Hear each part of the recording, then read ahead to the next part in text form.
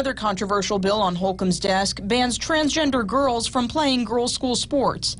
Advocates say it's about making sure girls can compete on a level playing field. A biological male today can participate in men's sports. The same will be true after this bill is in law. Many groups oppose the measure, arguing it unfairly targets transgender kids. I'd like to see the governor veto this bill because it's just flat out unconstitutional. It's dangerous for children.